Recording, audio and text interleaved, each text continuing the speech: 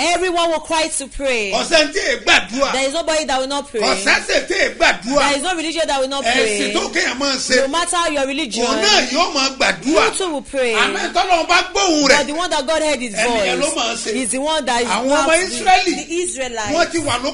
They have been in the slavery, have been suffering. They were afflicted for many years. But the day God hearkened to their voice, he raised men for them. Listen to me, son. Today, Monday, I sent for the word. Whosoever that can hear me and hear the word, I send the forth authority today. Heaven will hearken to your voice. Who is the one to make them to know that God has heard their voice? God said Prophet Moses. He was the one that saw the vision as prophet of this generation. Whosoever that is hearing me and you believe today, God will hearken to your voice in the name of the Lord. God will hearken to your voice. When he heard their voice, he now raised men, he raised prophets to save them from slavery and save them from the wicked one. Pharaoh, that mighty man, that wicked man, the whole king, the one that killed and not back, such forces, Pharaoh of your family, the wicked people of your family, that bitter enemy of your family, today that God has answered you. If they refuse to relent, they will perish in this prayer. They will perish in this prayer. They will perish. This sort of prayer will destroy them. Will destroy them. After one has prayed, and God can answer you, sign will follow. When God heard their voice, he took them from land of affliction and took them to promised land.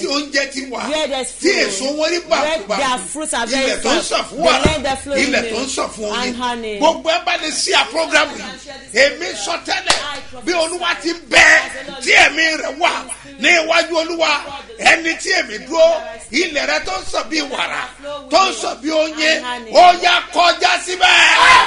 In the name of Jesus. Lórúkọ Jésù. Mo sọ àsọtẹ́lẹ̀. Jésù. Ìyọ̀rọ̀ ó máa sọ lórí ayé ẹ̀. Ìrì òwúrọ̀ o.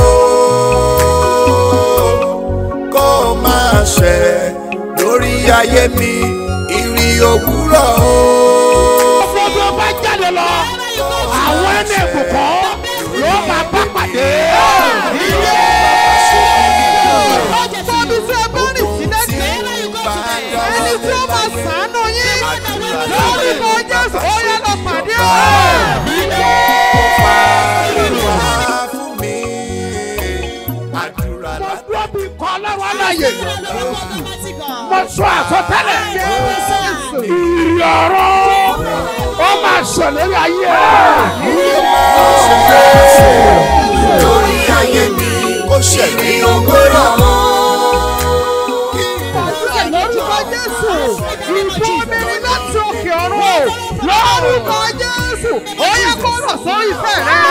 Èmi kò máa ṣe lórí ayé mi Ọlọ́run ìrì òwúrọ̀ kó máa ṣe lórí ilé mi.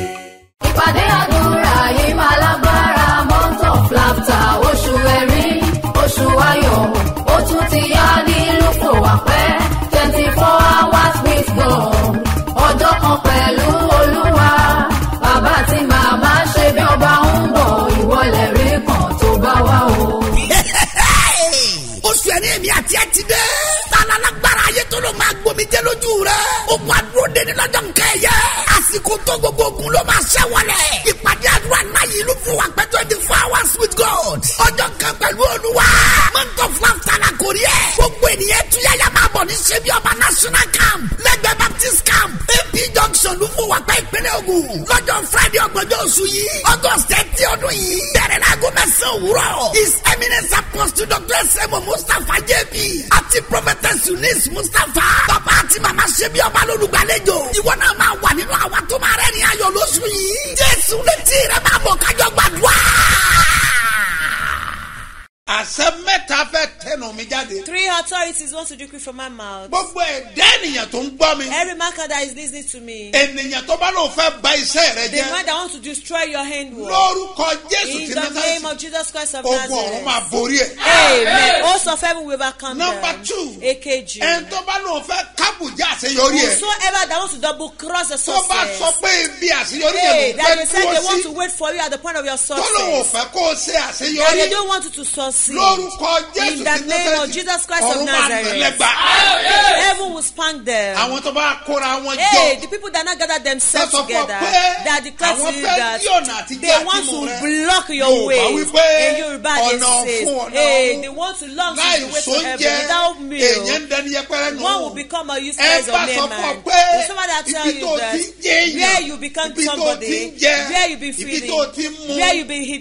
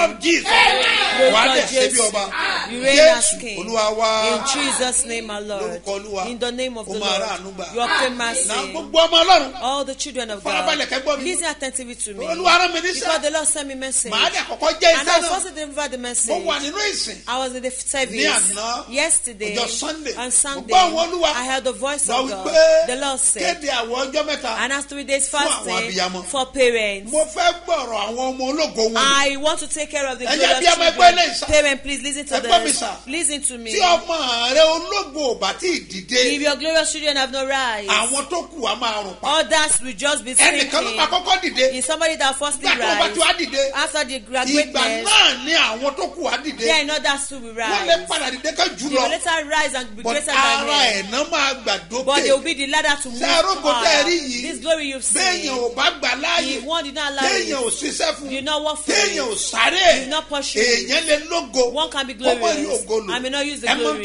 You know the best. Mọ́mì yẹn máa gbọ́ mi. Mommy listen to so me. tó ti lọ lọ́kọ yẹn. This is where you got married. Ogun tó ń gbé tí o. The battle they rage against you. It's because of a glorious children you have. Bẹ́ẹ̀ni. Yes. Ọmọbìnrin yẹn. Do man. Ọmọ tó ti bí yẹn. The children that is not giving birth to. Ológun ọmọ tí ń bẹnu rẹ. That glorious children they've seen wọn it. Àdẹ̀fẹ́ kọ́ bí. And they don't want to be that. You need to pray the prayer very well. If you don't have God, look for a clothes that you can use as God.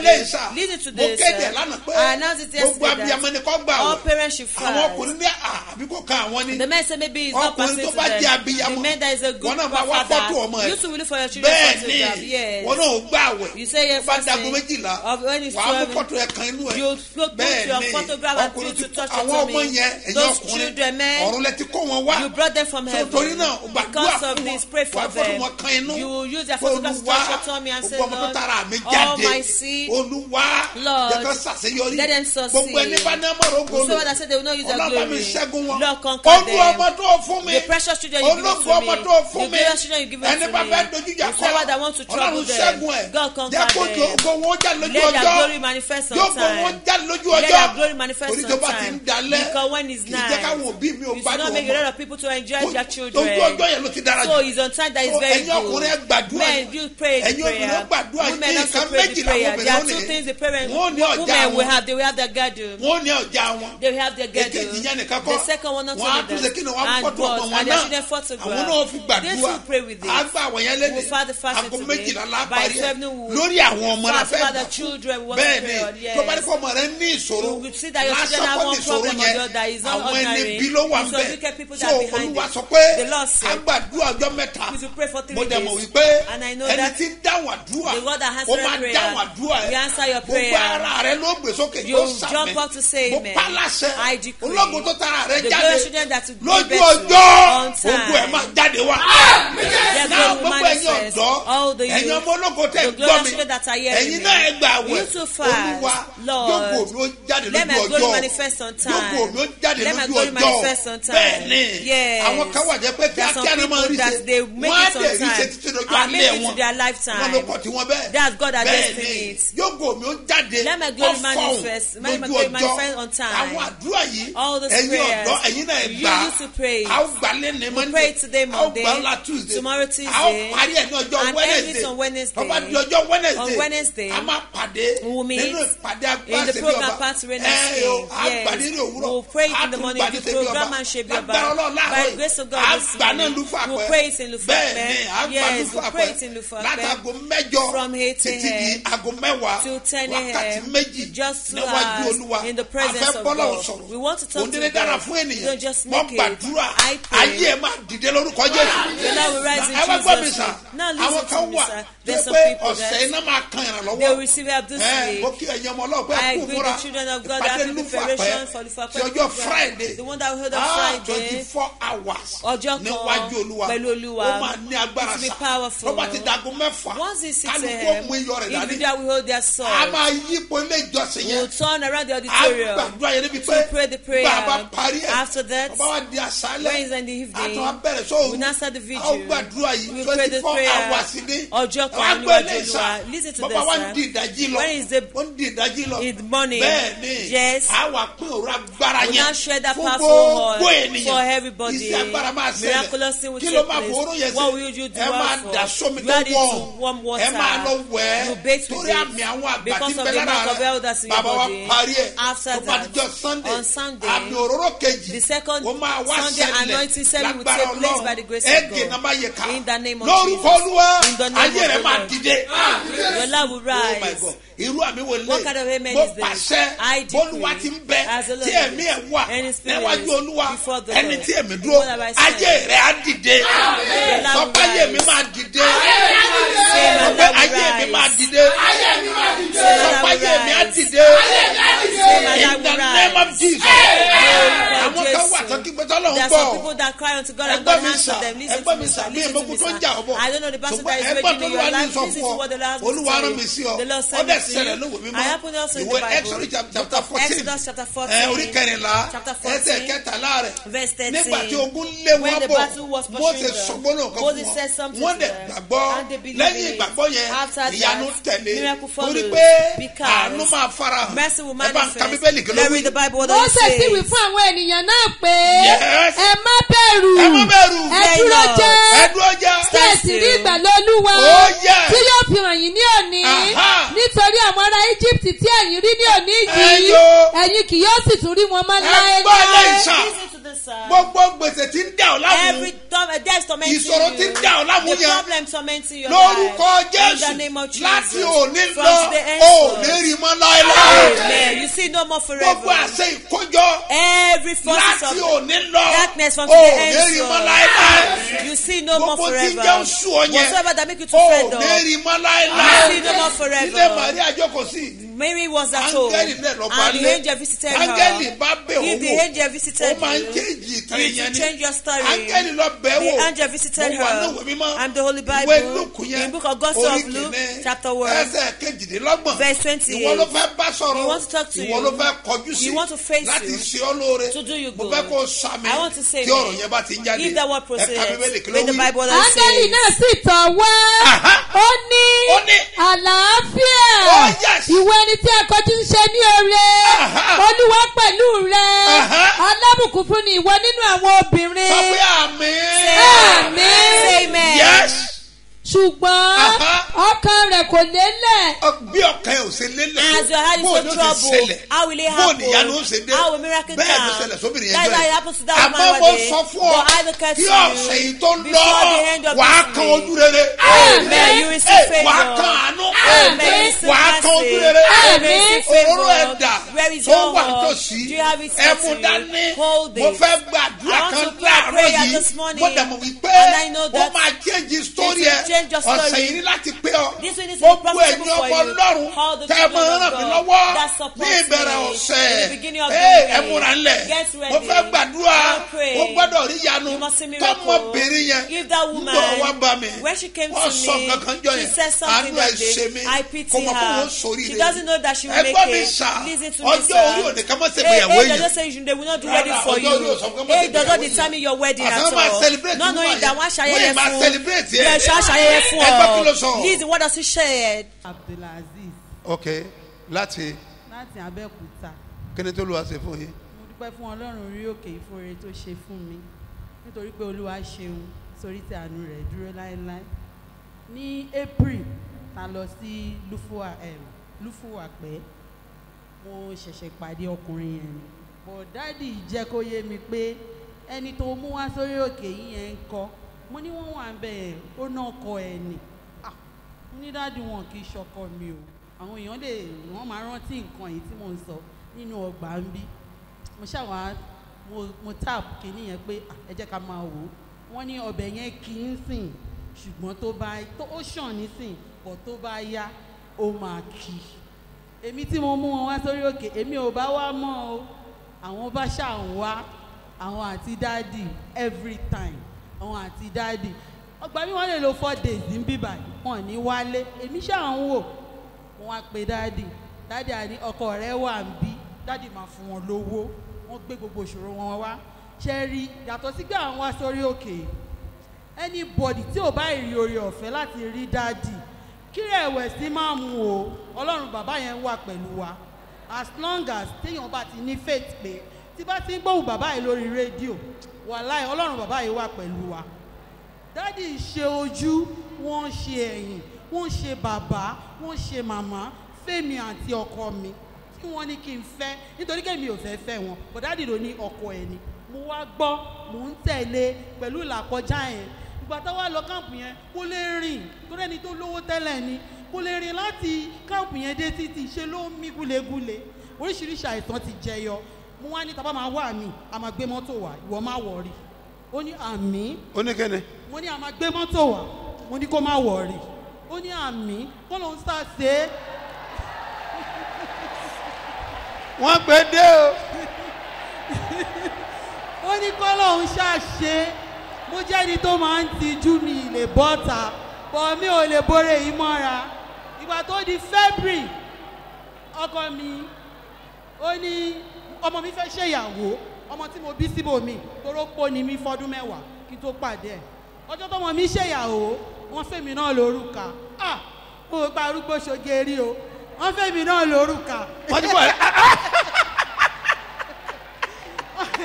wọ́n fún mi lórúkà mo ní with this age ṣéyàn sì lè gbòrúkà ni sórí bẹ́ẹ̀ ẹ ká máa wò ó mo lè ti kọ gbogbo prayer request ní January dáàdì ní ká kọ̀ǹkan tá a fẹ́ mo ní mo fẹ́ ibùjókòó ayọ̀ ibùjókòó tí mi experience rí láti èwe mo fẹ́ Ọlọ́run fún mi ó wá mú mi kúrò níbi kékeré ó tún mú mi lọ sí ilé ńlá ojoojúmọ́ tí bá ti jí màá kúnlẹ̀ màá ní èmi ló ṣe yìí fún màá tún kúnlẹ̀ màá ló ṣe. Let somebody shout hallelujah. amúyẹ kúrò ó ní nǹkan wa kan tó há bàbá yìí tó gbẹ́ni tó bá dojú ogun kan yín. Jésù.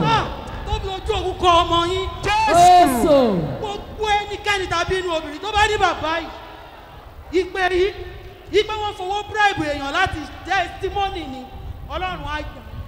Àmín Jésù. Bàbá yìí ló kó 12 million sílẹ̀ wọ́n ọmọ mi rí o Abúlé-Ẹ̀gbá branch ni mo ti wá bàbá yìí ló gbé 12 million sílẹ̀ ó bá mi gbẹ ọkọ mi tó há mi ìrírú ẹ̀ rí o tó bá gbé mi gbogbo ìránṣẹ́ Ọlọ́run ṣe ń ṣe lélẹ̀ ayé àti lójú mo dúpẹ́ o dáàdì mo dúpẹ́ gan. hallelujah hallelujah. mi tí ẹ ma. ó tó fún mi lórúkà tọmọ mi ṣèyàwó ó tún dọ̀ṣù tó kọjá ó tún ra lé fún mi. hallelujah. ìpè yìí pé mi aṣọ ti jáde ìdúró lẹ́nu mi àgbẹ̀ mi ò sórí ẹṣin tuntun. abẹ́ẹ̀ni. Can you see it now? ìgbà tí mo rí sẹ̀kú àlẹ́ kan mo rò pé sẹ̀kú àlẹ́ gbé wá mi mọ̀ pé kí méjì ni. I don't know that it's 2 keys. ẹ wá gbà mí ẹ kó wá járí wọn. Please, let's see them. nǹkan kì í ṣẹ̀ṣẹ̀ rago. This is great. sọ́ọ́rí. Can you see it? ìwọ tó gba wòlíì gbọ́ sọ́ọ́rí. Don't worry that they believe in the prophet in the name mo of ní the kó prophet. lọ fò mí ìṣeré. I say you should fly. wà á fò nẹ́. Àmín Jésù. ó máa fò nẹ́. Àmín Jésù. in the name of Jesus. obìnrin ò ní kábàámọ̀ ara ira mi ni ẹ lọ máa pọ̀ sí ò ní dààmú ń bẹ̀ Jésù Olúwa wa. ta ló gbọ́ eléyìí. Who heard this? lẹ́kùn ẹ̀rí rẹ ṣí sílẹ̀. All of your testimony is àwọn kan ò kì í gbàgbọ́. Some people don't believe. iṣẹ́ tá à ń ṣe. What we are doing. bá a sọ iṣẹ́ Olúwa. If I say about the work of God. bẹ́ẹ̀ni ìrànlọ́wọ́ gbọ́dọ̀ wà ń bẹ̀. Help must dwell in. kí mo sọ. What did I say? ìrànlọ́wọ́ gbọ́dọ̀ wà ń bẹ̀. Must dwell in. bẹ́ẹ̀ni Yeah. tó o bá mọye tá a lò. If you know how much we cost us. ní oṣù yìí. This month. fún àwọn olójú. For the people that have high tí n bá sọ iye challenges. millions. It will tell you all the millions we spend. It will surprise you. bẹ́ẹ̀ni Yes. gbogbo tó o bá lágbára àti Whatsoever you like láti ṣe to do. ìwọ náà ṣe You to mo máa do sọ lórí ẹ̀rọ la. I'll talk on it tomorrow by the grace of God. ẹgbọ́n mi sà Listen to me, gbogbo sir. ẹ̀yin olùrànlọ́wọ́ All the supporters, ẹ̀yin olùfẹ́ all the ẹ̀yin beloved, fọ́lù all our Babasebioba Babasebioba followers. ẹ̀nà fún yín sókè Please bring out your phone. àbíkẹ́ ẹ̀náwó ọ̀tún yín All sókè your right hand. mo sọ tẹ́lẹ̀ I prophesy. ènìyàn tó máa fa ayé ẹ̀ The sókè one that will lift ó you yá lọ up. pàdé ẹ̀. Go have encounter with them. ẹ̀tọ́ rẹ tó há Your sentiment that Ọlọ́run mi really gbà fún ọ. my God will release gbogbo àwọn tó bá you. bless ministry Whosoever that lónìí. bless this ministry today, lórúkọ in the name of Jésù Ọlọ́run tó Jesus, pè mí the Lord that called me, lórúkọ Jésù in ó the máa name bí of ayé rẹ Jesus, wò. you mo visit gbé your ọwọ́ dé life. òróró I put my hand tí a on the dà lé mi horn lórí that be anointed on my látọjú head. oorun From my ó sleep, farahàn ní manifest ojú ayé the day sì to kíyèsí the reward and behold, ìfarahàn rẹ̀ the ó ti ń manifestation kárí ayé go around the whole ọ̀pọ̀lọpọ̀ world. ti ń gbọ́ nípa A lot of people have been hearing tó bá wá rí about it. bẹ́ẹ̀ If it's so, ògo rẹ̀ máa kárí ayé. your glory will go global.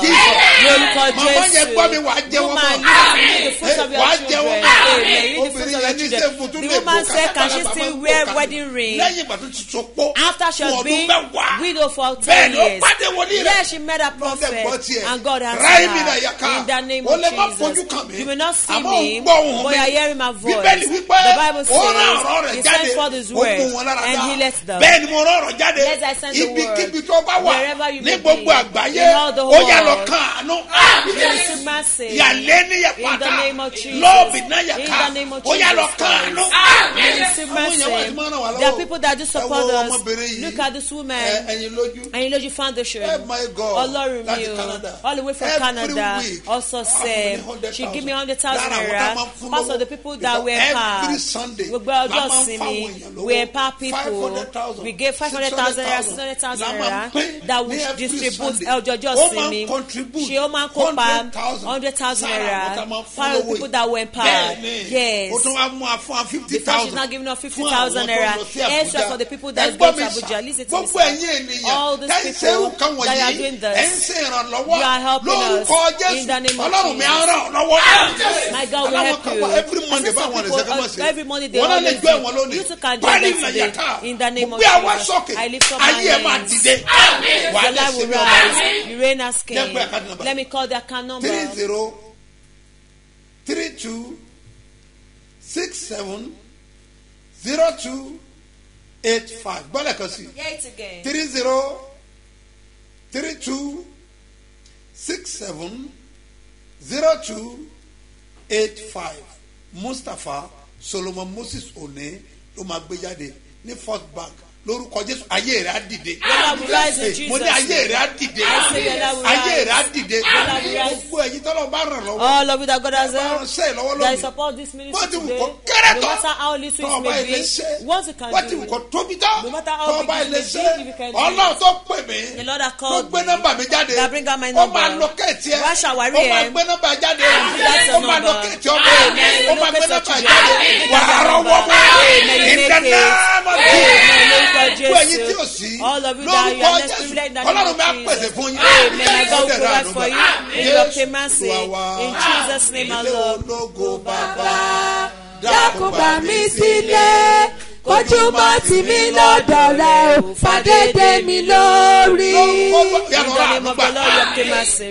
Mo bless òróró yìí. I bless your hall. Gbogbo àmì àwọn àgbàlagbà. Every mark of elders in your life that make you not to receive mercy. Once anointed àmì yẹn yourself. parẹ́. Amen. That mark is àmì erased. yẹn gbiná. Amen. That mark is fire. Every mark of wastage in your life. Once anointed àmì hand. àgbàdo kó parẹ́ The lọ́wọ́ mark ẹ̀. of wastage will be tó bá raised. anointed If you ẹsẹ̀ are wàá not rìn rẹ lọ́sẹ̀. you will walk good in Ibiṣẹ́ kò ní Jesus' gbàgbọ́ name. ni. Your Wàá whole dẹ̀ ṣe bí business ọba. and Àpẹẹrẹ gbàgbọ́ rẹ. symbol of Ó máa faith fún ọ ní ìyanu. will give you Wàá dẹ̀ miracle. ṣe bí ọba. You reign as king. Olúwa wa. In Jesus' name, my Lord. Face Ìdánilójú somebody. pé. I swear that I am blessed to testify. Ìpàdé àdúrà ọlọ́jọ́ mẹ́ta tó bẹ̀rẹ̀ oṣù kọ̀ọ̀kan bẹ́tàìdà 1 2 3 níṣẹ́ bí ọba headquarters ìwọ náà wà ó testimony rẹ̀ dádúró. Ó tún ti dé. Bẹ́tàìdà 1 2 3. Agbára gba ìpàdé àdúrà alágbára ńlá tó ń wáyé níbẹ̀rẹ̀ oṣù kọ̀ọ̀kan. Oṣù kẹsàn-án September ọdún yìí ti dé o. Sunday September 1, Monday September 2, àti Tuesday September 3 ọdún yìí ni. Ó yẹ tuyaya máa bọ̀ kájọ gbàdúrà kó gún ṣe kíni ò jákàrà àánú gbà ká gbọ́mọgbà ìbùkún yanu wàrà tókè. Ní ṣebí ọba headquarters, ṣebí ọba bus stop gbàdémù ìjọbi airport area Ìbàdàn. Aago 2 òwúrọ̀ la ń bẹ̀rẹ̀ lọ́jọ́ mẹ́tẹ̀ẹ̀ta. Onísọjí àgbáyé ni. His Eminence Apostle Dr. S.M.O. Mustapha JB Babasebioba.